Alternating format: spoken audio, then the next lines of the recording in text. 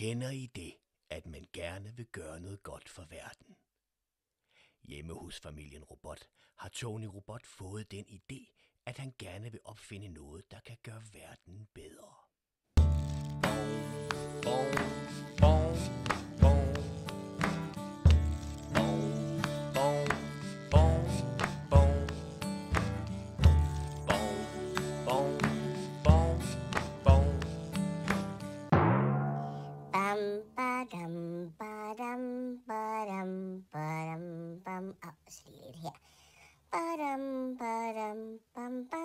Hvad laver du, Tony?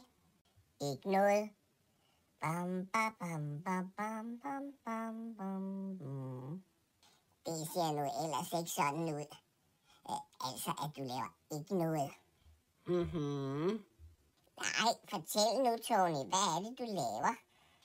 Okay, men så må I love ikke at sige det til nogen.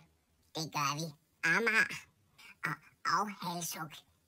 Jeg er ved at lave en opfindelse. En opfindelse? Ja, det kaldes med et meget fint ord for innovation. Hvad opfinder du? Prøv at se. Men det er jo bare en snerobot. Ja, sådan en har vi da opfundet hver vinter. Ja, grin I bare. Det er jo ikke en hvilken som helst snerobot. Det er en prototype snerobot på noget meget, meget vigtigt.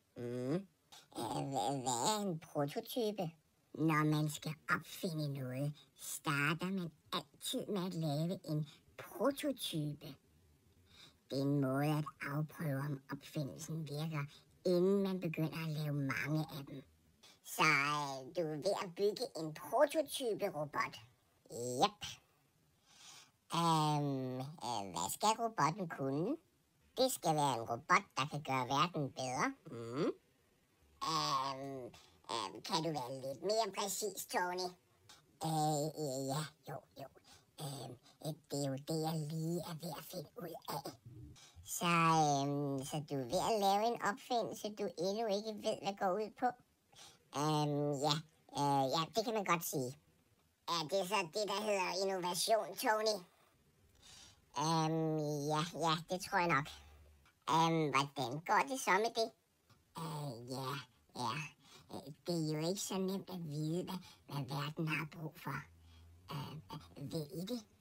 Måske kan I hjælpe lidt? Den er svær, Tony. Vi er jo ikke opfindere ligesom dig, men måske børnene kan hjælpe os. Det var en god idé, Ringo. Børn, kan I hjælpe os? I skal bare finde ud af, hvad vi har brug for at gøre verden bedre for robotter og mennesker. Og så lige komme med dertil, hvad vi skal opfinde, og måske I ligefrem kan lave prototype-robotter ligesom os.